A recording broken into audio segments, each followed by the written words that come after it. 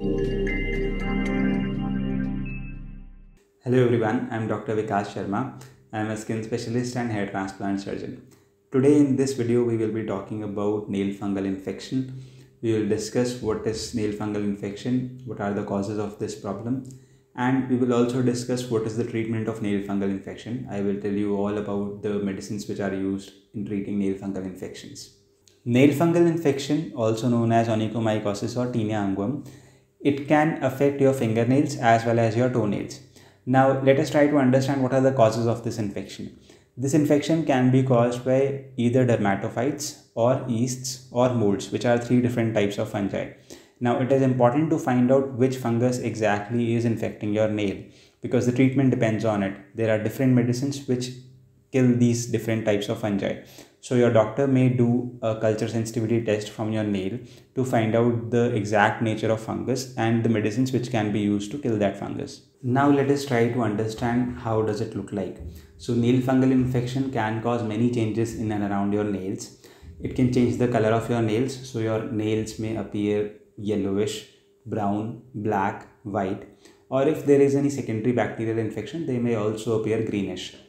Then the nail plate, that is the thick part of the nail, becomes thicker, and at the same time it becomes more fragile, so it will break very easily, it will crumble very easily when it comes in contact with something. Also, the skin under your nail may become infected, so you may see that the area under your nail has become thicker and it crumbles very easily. Also, you may see some yellow or skin colored particles coming out of that area. Then the skin around your nail may also become swollen, red or painful. Also, we see commonly that when the nail is infected, the hands or the feet, that means the skin of the hands or the feet, is also infected simultaneously. Now let us try to understand what all are the reasons for getting nail fungal infection. Why some people get it more frequently than others. So one reason is vigorous manicure or pedicure. It can damage the protective structures around your nails, for example the cuticle, which makes it easier for the fungus to invade the surface under your nail. Then there are other reasons. For example, we see commonly that people whose hands are wet because of either household work or frequent hand washing, or their feet are wet because of prolonged swimming or a sauna or a prolonged shower, it makes it easier for the fungus to enter the surface under your nail. If you are wearing very tight shoes, it can traumatize your great toenail and you may get a nail fungal infection. Also, if there are any diseases which are lowering your immunity, for example diabetes or HIV, or there are any medicines that you are taking which are lowering your immunity, there are high chances that you may get a nail fungal infection. If there is any pre-existing nail disease, for example nail psoriasis, that also increases the risk of getting a nail fungal infection. Then if you have fungal infection anywhere else in your body, for example if you have fungal infection of groins and you are using your nails to scratch that area, that may also infect your nails. Now let us try to understand how a nail fungal infection is detected. So sometimes clinical examination may not be enough to detect a nail fungal infection and certain tests may be required. For example, a nail cuvette scraping may be required. So in this test, a small piece of your nail or nail clippings are sent to a lab where the nail is dissolved in potassium hydroxide and it is observed under a microscope where fungal elements are seen and it confirms the diagnosis.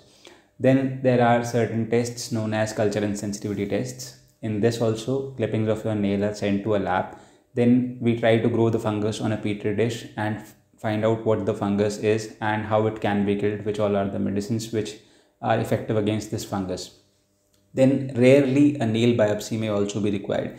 Now you have to understand that these tests, they are not 100% accurate. So even if these tests turn out to be negative, your doctor may still choose to treat your nail fungal infection. Now let's discuss how a nail fungal infection is treated. So oral tablets or capsules form a very important part of treatment. There are mainly 4 types of medicines which are used for treating a nail fungal infection: terbinafine, itraconazole, fluconazole and griseofulvin. Let's first talk about terbinafine. Terbinafine comes in a tablet form. It is given in a daily dose and usually it is given for 6 weeks for fingernail infections and around 12 weeks for toenail infections. This is because a fingernail replaces itself faster and the toenail typically takes longer to replace. Itraconazole can be given in 2 forms. One method of giving itraconazole is where the patient takes the medicine for only 1 week in a month. It can be given for 2 such cycles for fingernails and 3 such cycles for toenails. The second method of giving itraconazole is where the patient takes the tablet or capsule daily. In this, the medicine may be used for around 6 weeks for fingernails and for around 12 weeks for toenails. Then the next medicine is fluconazole. Fluconazole is typically given once a week.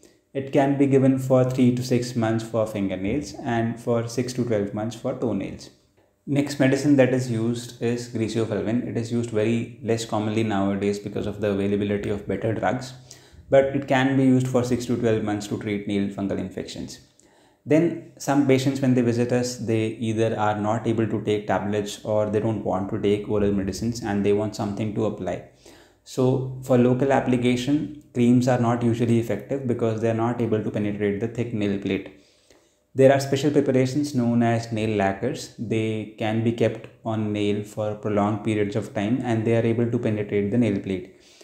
They are not very effective by themselves, but they do provide a good effect or a faster resolution when combined with oral tablets. There are mainly 2 types of nail lacquers which are available. One is cyclopyroxolamine and the second is amorolfine. They need to be applied to your nails and they are left there for prolonged periods. And there is a specific method with which they are applied on the nails. So whenever you visit your doctor for consultation, he or she will explain it to you in detail. For people who are unable to take tablets, nail lacquers can be used alone for treating the nail fungal infection. It can be used for a period of around 6 to 12 months for treating the nail fungal infection. Then there are other methods which are being studied. For example, Nd:YAG laser, which has been found to be effective in treating nail fungal infections. Then there are some other methods. For example, your doctor may choose to remove part or the whole of the nail if the whole nail is infected to treat the fungal infection and reduce the disease burden. These methods are typically combined with oral antifungal medicines also, because if oral antifungal medicines are not used, the disease can come back. So in this video, we have tried to tell you everything about nail fungal infections. If you still have any questions or if there is something in your mind that you want to know about nail fungal infection, you can ask me in the comment section below. I will try to reply to all your questions. Please subscribe to our channel, and for more such videos and information, please click on the bell icon.